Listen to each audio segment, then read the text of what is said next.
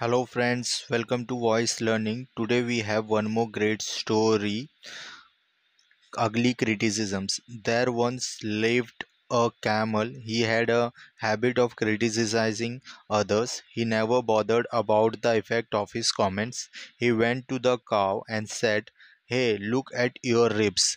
They bulge out and it looks as though they would pierce out and come off. Look at those ugly patches on your body."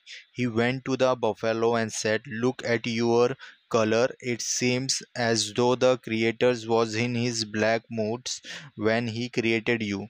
He went to the squirrel and said, "You poor tiny creature, you look as if you would crumple at my moment. Look at those ugly lines along your body." He went to the elephant and said, "Surely the creator must have been in his funny moods to have created you. Look at your body, all your parts are out of shape and proportions. Big ears and small eyes. Oh, how ugly you are." All the animals hung their head in shame and went off silently. The camel had a sneering laugh. Just then a jackal passed that way. He had overheard the unbecoming comments of the camel. The jackal called the camel and said, "Hey camel, have you ever looked at yourself?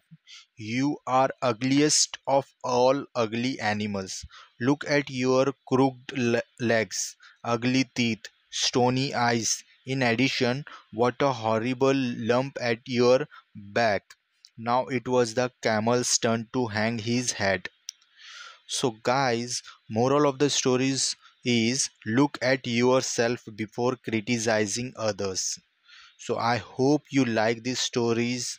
Please do subscribe and like my channel for upcoming great stories and learnings and motivations stories. Take take care. Bye.